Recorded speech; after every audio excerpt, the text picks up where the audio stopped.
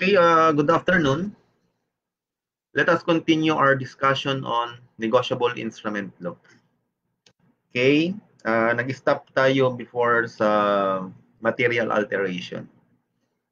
Okay, now let us define first yung bill of exchange.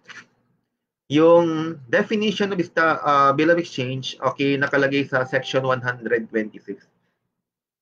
Sabi dyan na bill of exchange daw is unconditional order in writing addressed by one person to another, signed by the person giving it, requiring the person to whom it's addressed to pay on demand or at a fixed or determinable future time, a sum certain in money, to order or to bearer. Ngayon, pag tinanong kayo, what are the requisite of a negotiable bill of exchange? Mag-cross-refer lang kayo ulit sa section 1. First, it must be in writing and signed by the drawer. Second, it must contain unconditional order to pay a sum certain in money. Number 3, it must be payable on demand or at a fixed or determinable future time. Number 4, it must be payable to order or bearer. And last, when the bill is addressed to a drawee, he must be named or otherwise indicated therein with reasonable certainty. Okay, now there are two kinds of bill of exchange. First, yung tinatawag na inland bill, and second is the foreign bill. Okay, actually ang dinefine lang sa batas is yung inland bill. Yung inland bill daw, ito raw yung bill of exchange which are both drawn and payable within the Philippines. Kaya pag tinignan mo yung definition ng foreign bill of exchange, any other bill is a foreign bill. In other words, if the bill of exchange is drawn in the Philippines pero payable abroad, or drawn abroad, payable in the Philippines, or both drawn and payable abroad, lahat yun ay considered as foreign bill. Kasi para maging inland bill siya, it must be both drawn and payable within the Philippines. Pero tingnan mo yung nakalagay doon sa may last paragraph. Unless the contrary appears on the face of the bill, the holder may treat it as an inland bill. Ibig sabihin kahit na foreign bill siya, pero hindi siya nag-appear sa face ng instrument, then the holder may treat it as an inland bill. Kaya ibig sabihin hindi required ang protest. Kaya lumalabas ang protest, required lang siya kapag foreign bill of exchange appearing on his face, dishonored by non-acceptance, it must be protested for non-acceptance. Or pangalawa, foreign bill of exchange siya, appearing on his face, dishonored by non-payment, it must be protested for non-payment. Otherwise, the drawer and its endorsers are discharged. Okay, itong section 131, refer in case of need, dinefine lang dyan. The drawer of a bill daw and any endorser may insert thereon the name of a person to whom the holder may resort in case of need. That is to say, in case the bill is dishonored by non-acceptance or non-payment. Now, such person is called the referee in case of need. It is in the option of the holder to resort to referee in case of need or not as he may see fit. Okay, now let us proceed now sa acceptance. Sabi ng section 132, the acceptance of a bill is the signification by the drawee of his assent to the order of the drawer. The acceptance must be in writing. Take note, there is no such thing as oral acceptance kasi dapat the acceptance must be in writing and signed by the drawee. Kasi kung unsigned document yan, produce no effect whatsoever. Okay, it must express that the drawee will perform his promise by any other means than payment of money. Kaya naman, nilagay mo do accepted signature, that is a sufficient acceptance. Pero kung ginawa kong accepted, payable 10 sacks of rice, that is not good acceptance. Kasi sabi yan, it must not express that the drawee will perform his promise by any other means than payment of money. Now, the holder of a bill presenting the same for acceptance may require that the acceptance be written on the bill, and if such request is refused, may treat the bill as dishonored. Kaya ibig sabihin, halimbawa, ako yung holder. Okay? Nag-presentment for acceptance ako dun sa drawing. Okay? Ngayon, in-accept niya, pero na separate paper. Now, under the law, pwede kong i-insist that the acceptance must be written on the face of the instrument. Eh, paano kung ayaw niya? I can treat it as a dishonored bill. Now, anong reason dito? Actually, ang reason kasi is malilimit yung liability niya. Kasi pag binasa mo yung section 135, sabi diyan, an unconditional promise in writing to accept the bill before it's drawn is deemed an actual acceptance in favor of every person who upon the faith thereof received the bill for value. Okay? Tapos pag binasa mo yung section 134, ito yung reason. When an acceptance is written on the paper other than the bill itself, it does not bind the acceptor. O ibig sabihin lang, hindi binding sa acceptor. Okay, except in favor of a person to whom it's shown and who on the faith thereof receive the bill for value. Yan yung reason behind the law kung bakit pwedeng i-insist ng holder na yung acceptance must be written on the face of the instrument. Hindi doon sa paper attached thereto called a launch. Okay? Kasi kung ayaw niya, though you may now treat the bill as dishonored bill. Okay, now the drawer is allowed 24 hours after presentment in which to decide whether or not he will accept the bill. The acceptance is given date as of the day of presentation. Okay, kumbaga binibigyan dito ng batas ang drawee ng 24 hours to make up his mind whether or not he want to become acceptor. Kasi remember, ang drawee is not liable until and unless he accept the instrument. Pero the moment na in-accept niya ito, then magiging party primary liable siya, magiging acceptor siya under Section 62. Kaya binibigyan siya ng batas ng 24 hours para makapag-isip whether or not he want to become liable on the instrument. At yung 24 hours, sufficient enough na yan, okay, para makapag-isip yung drawing nga kung magiging liable ba siya, okay, kung gusto niya maging liable on the instrument. Okay, ngayon sabi dyan, when a draw without to whom a bill is delivered for acceptance, destroy the same. Kaya halimbawa, nag-presentment for acceptance ka, itong drawee, pinunit bigla. Pag pinunit niya yan, hindi yan dishonored by non-acceptance, that is deemed accepted. Tawag natin dyan, constructive acceptance. Okay? O kaya, sabi dyan, refuses within 24 hours after such delivery or within such other period as the holder may allow to return the bill accepted or non-accepted to the holder. He will be deemed to have accepted the same. Pero malamang may question ka eh. Sir, paano kung ba nag-presentment for acceptance ka ng February 15? Meron siyang 24 hours hanggang February 16. Nag-lapse yung period, hindi in-accept. Okay, ano yun? Deemed accepted ba siya?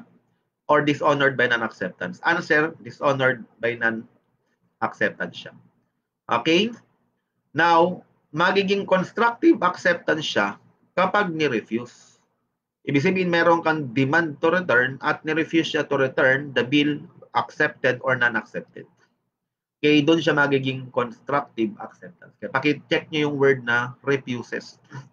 Within 24 hours, kaya ibig sabihin kung nag-refuse, okay to return, it means nagkaroon ka ng demand to return, whether accepted or non-accepted. Pero kung nag-lapse lang yung period na 24 hours, that is dishonored by non-acceptance.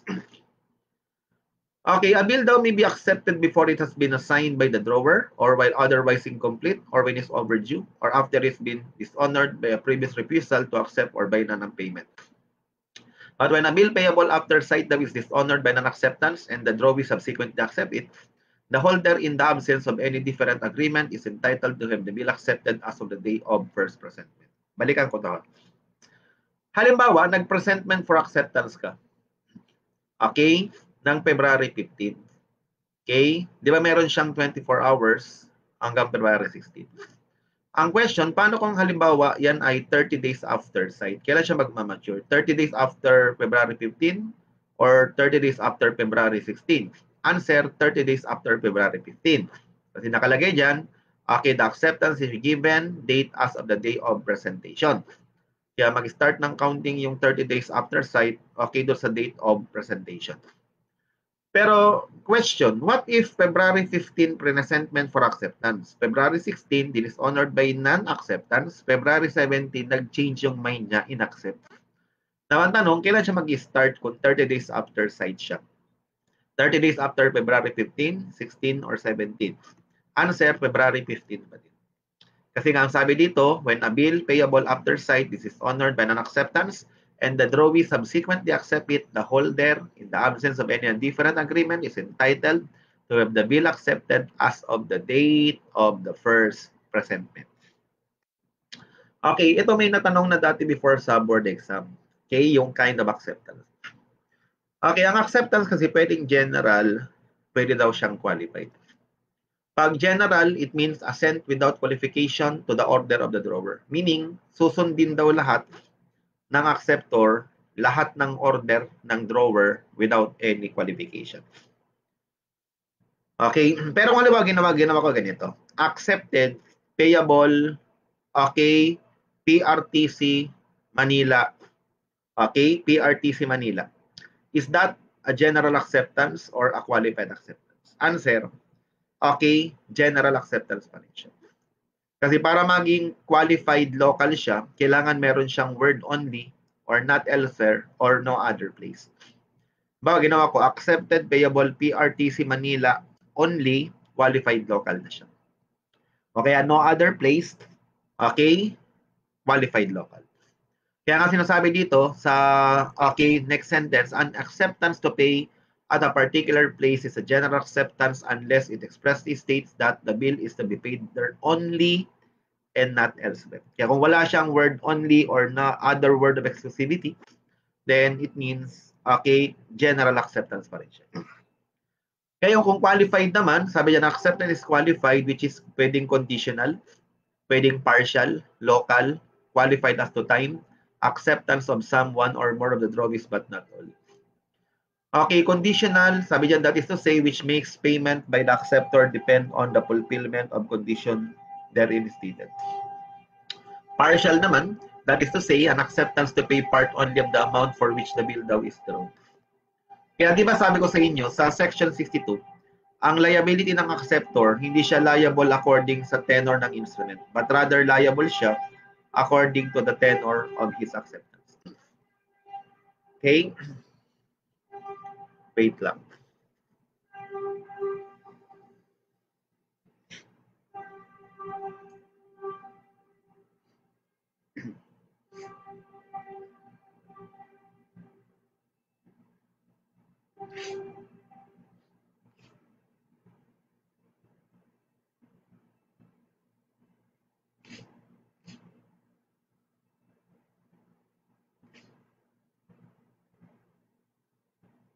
Okay. Now, okay, balikan natin to.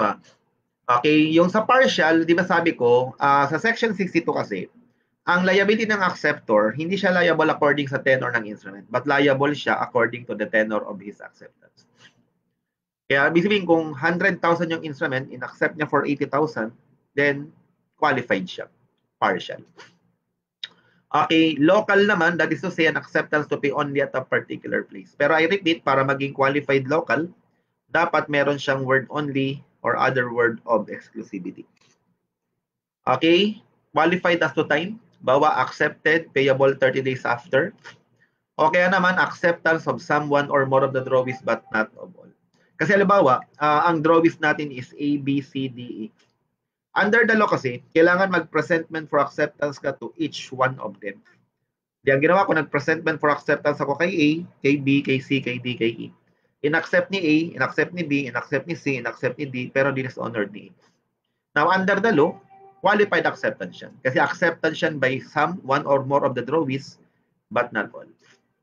Now, ano bang legal effect ng qualified acceptance? Ngayon, pag binasa mo kasi ang batas, ang sabi niya, ang holder daw, entitled dyan for a general acceptance. Okay? Kaya kung hindi raw niya ma-obtain ang general acceptance, pwede niya itong i-treat as dishonored bill. Kaya halimbawa, ako si holder, nag-presentment for acceptance ako sa drawing. Ang ginawa ng drawing, quinalified niya. Pwede kong i-insist na gawin niyang general acceptance. Kaya kung hindi ko ma-obtain yung general acceptance, I can treat the bill as dishonored bill. Okay, legal basis, makikita niyo sa section 142. Sabi diyan, the holder daw may refuse to take a qualified acceptance. And if he does not obtain ang qualified acceptance, he may treat the bill as dishonored by non-acceptance. When a qualified acceptance is taken, sabi diyan, the drawer and endorsers are discharged from liability on the bill unless they have expressly or impliedly authorized the holder to take a qualified acceptance or subsequently assent thereto. When the drawer or endorser receive notice of qualified acceptance, he must within a reasonable time express his dissent to the holder or he will be deemed to have assented thereto. Kaya ibig sabihin lang, ako si holder, okay, nag-presentment for acceptance ako kay Drawy. Ang ginawa ni Drawy, quinalified niya. Pumayag yung holder. Discharge yung drawer and each endorser. Kasi dapat ang ginawa dito ng holder, kung quinalified ng Drawy, dapat i-notify kaagad niya yung drawer and each endorser regarding qualified acceptance. Eh, pag natanggap naman nung drawer and each endorser yung notice of qualified acceptance, kailangan nila itong post within reasonable time. Otherwise, it means they have assented there. Nag-consent na sila. Kaya hindi na sila mani-discharge for secondary liability. Okay? Ngayon, punta tayo dun sa section 143. Ito na tanong sa board exam, siguro mga several times, mga 3 beses na. Okay, meron tayong tatlong instances wherein presentment for acceptance is required.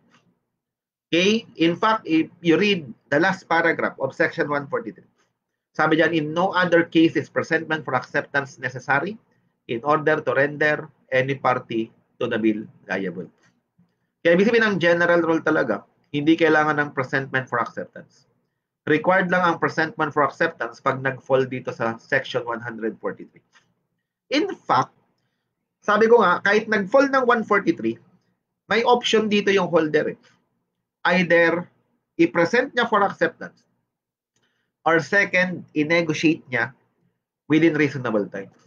Pero pag wala siyang ginawa, then the drawer and each endorser are discharged. Papakita ko muna sa inyo ha, ito yung nakalagay sa batas. Pag binasa mo yung section, hindi na pala nakalagay dito. Okay? Pero by the way, makikita mo yan under the law. Okay, na kailangan, dun sa presentment for acceptance kasi, may option nga kayo. Either mag-presentment for acceptance ka, or second, i-negotiate mo siya within reasonable time. Pero pag wala kang ginawa, ang legal effect niya, the drawer and its endorsers are discharged. Okay, ngayon, ano ba yung nakalagay sa 143? Yung instances na kailangan ng presentment for acceptance. Number 1, when the bill daw is payable after sight or in any other case where presentment for acceptance is necessary in order to fix the maturity of the instrument.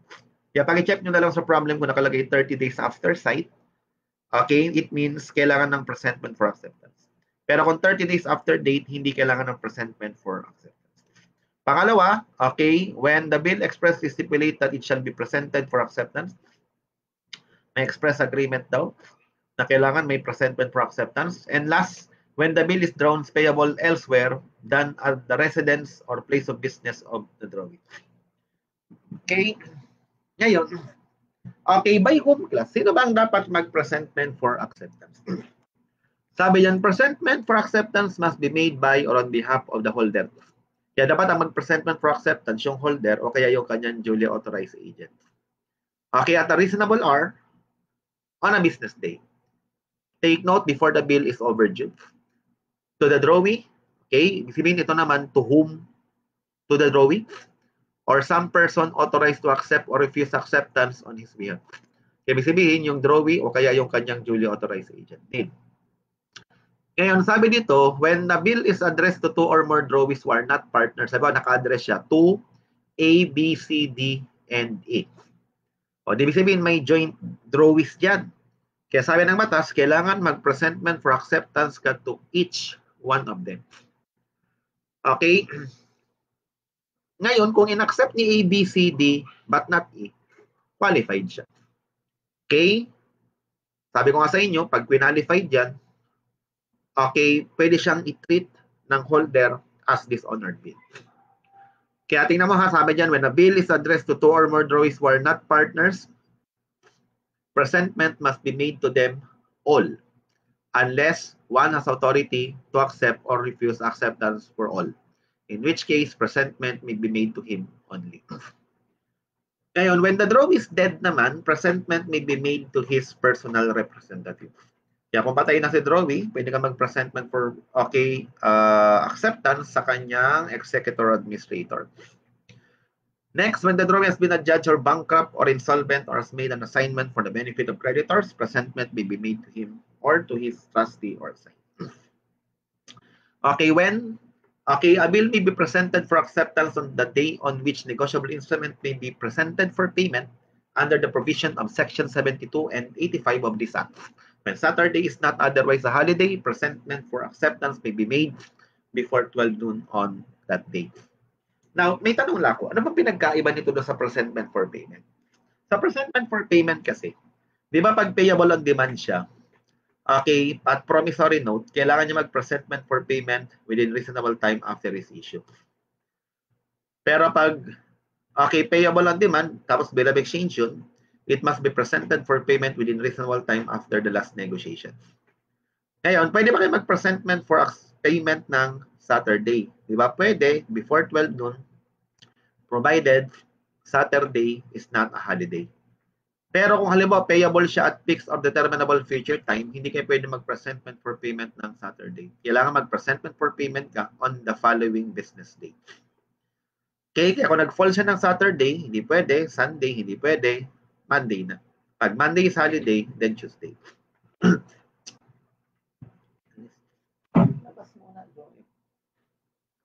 Okay?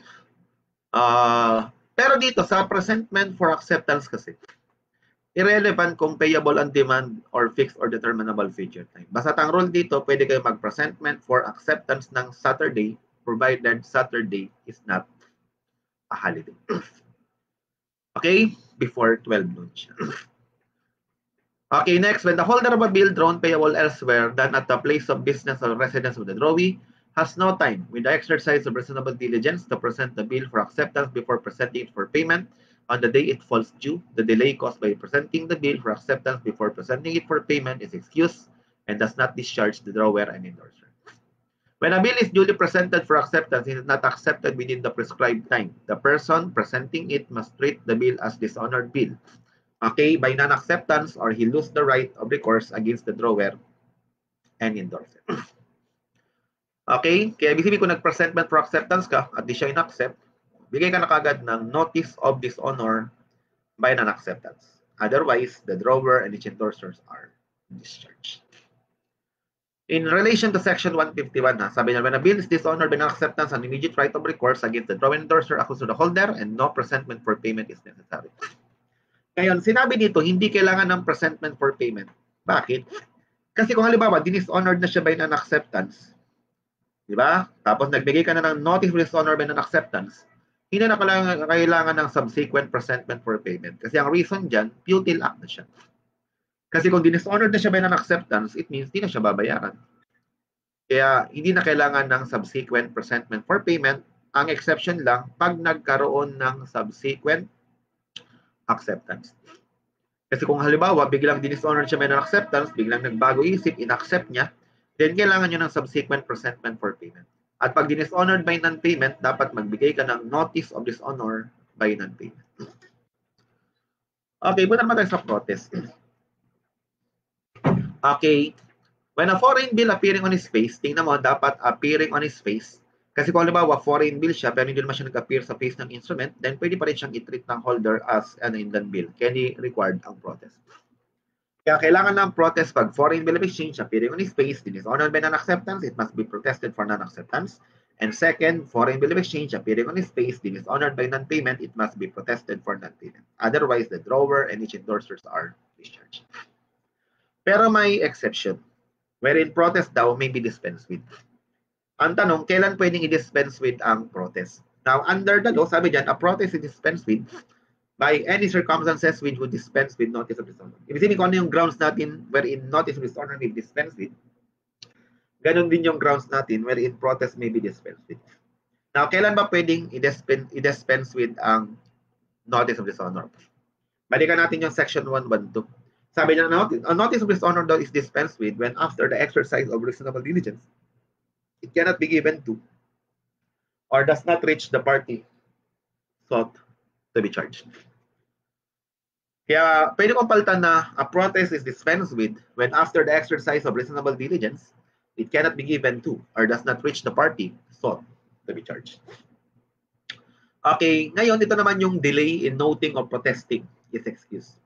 Parang same do sa notice of dishonor. Ang ina-excuse dito is only the delay. But when the cause of the delay ceases to operate, required pa rin kayo magbigay ng noting, formal protest or noting before the notary public. Okay, let us summarize yung protest. Sabi dyan, how protest is made. The protest must be annexed to the bill or must contain a copy thereof and must under the hand and seal of the notary, making it and must specify the following. Nakalagay din yung time and place of presentment, the fact that presentment was made and manner thereof, the cause or reason for protesting the bill, the demand made and answer given, if any, or the fact that the drawer or acceptor could not be found. By whom? Sino mang dapat magbigay ng protest? Either number one, notary public, or pwedeng any respectable resident in the place of dishonor in the presence of two or more credible witnesses. Now, when? Okay, when a bill is protested, such protest must be made on the day of its dishonor. Kumbaga sa notice of dishonor, kung hindi dishonor, hanggang bukas pa if parties are residing on the same place. Pero dito, pag dishonor siya, ngayon, dapat ngayon ka mag either formal protest or note before the notary public. Where a bill must be protested at the place where it's dishonored. Pero sa notice of dishonor kasi yung place of dishonor is immaterial or irrelevant. Okay, now tingnan natin yung distinction between protest and notice of dishonor.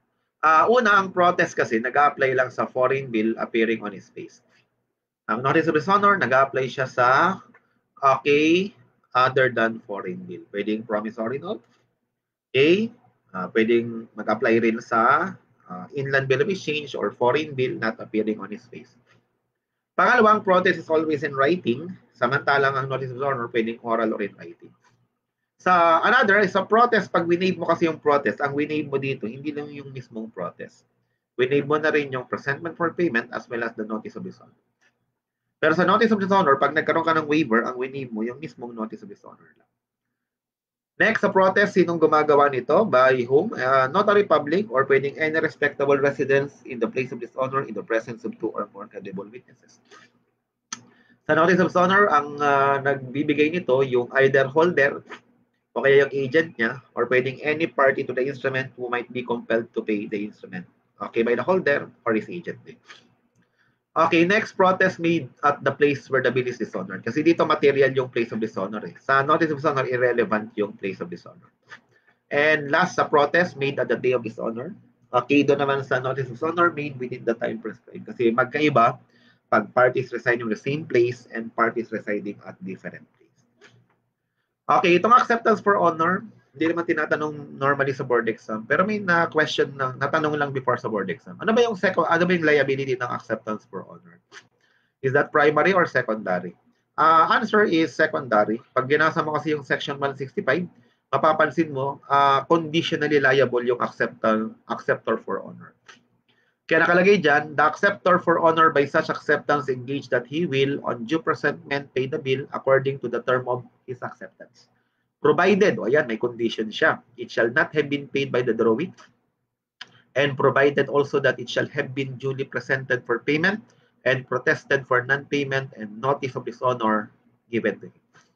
Kaya ibig sabihin, mapapansin mo doon sa section 165, conditionally liable si acceptor for honor. Kaya lumalabas, isa siyang party secondary liable. Kasi ang sabi ko nga, ang definition ng party primary liable, ito yung party who is absolutely bound to pay. Kapag party secondary liable ka, conditionally bound to pay. Tapos tandaan nyo, nakalagay sa section 161, yung acceptor for honor, nakalagay, dapat accept not overdue, dapat pati totally stranger ka. Nakalagay dyan na not being a party already liable. Unlike dun sa ordinary acceptance kasi, di ba? Ang ordinary acceptor is the drawee. But in acceptance for honor is the acceptor for honor is a totally stranger on the instrument. Kaya pag tinignan mo yung distinction between acceptance for honor sa ordinary acceptance, una sa acceptance for honor kailangan may previous protest kasi nag-apply lang to sa foreign bill. So ordinary acceptance, protest is not required. Next, acceptance for honor, the acceptor must be a totally stranger, while in ordinary acceptance, the acceptor must be the drawee. Next, in acceptance for honor, consent ng holder is required, hindi siya required sa ordinary acceptance. Next, acceptance for honor, these are party secondary liable, yung ordinary acceptor is party primary liable. Next, acceptance for honor, there may be several acceptor for honor for different parties in the bill. Sa ordinary acceptance naman, there can be no acceptor in alternative or in succession. Bawal yan sa section 1. Okay, 30. Okay. Another is acceptance for honor. Bill is not discharged upon payment by the acceptor for honor. Okay, so ordinary acceptance, bill is discharged upon payment by the acceptor. Kasi di ba lumalabas yung party primary liable kasi, okay, sa ordinary access, sa bill of exchange is the acceptor. Kaya ibig sabihin, okay, yung lumalabas dito na ordinary acceptor, party primary liable yan. Kaya pag binayaran niya yung instrument, mani-discharge yung instrument. Pero dito, since yung acceptor for honor is on the party secondary liable, hindi siya principal debtor. Kaya lumalabas, okay yung payment niya will not discharge the instrument. Now, let us define promissory note. Okay, sabi dito sa section 184, unconditional promise in writing made by one person to another, signed by the maker, engaging to pay on demand or at a fixed or determinable future time, some certain in money, to order or to bearer. When a note now is drawn to the maker's own order, it's not complete until endorsed by him. Kaya pag kinanong ka, what are the requisites of a negotiable promissory note? Balik ko rin ang section 1. First, it must be in writing and signed by the maker. Second, it must contain unconditional promise to pay a sum certain in money. Number 3, it must be payable on demand or at a fixed or determinable future time. Number 4, it must be payable to order or bearer. Huwag mong isama yung last paragraph ng section 1. Kasi yung section 1 paragraph E, nag-apply lang sa negotiable bill of exchange or check.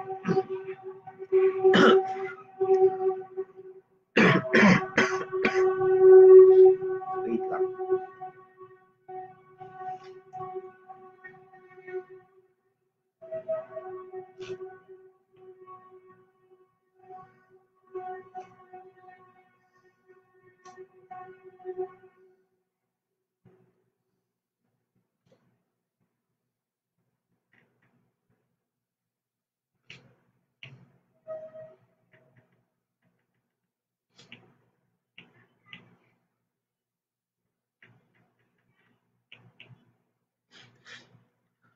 Okay, now let us proceed now sa definition of check, section 185.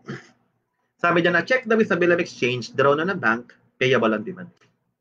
Okay, pag tinanong ka what are the requisites of a negotiable check, first it must be in writing and signed by the drawer.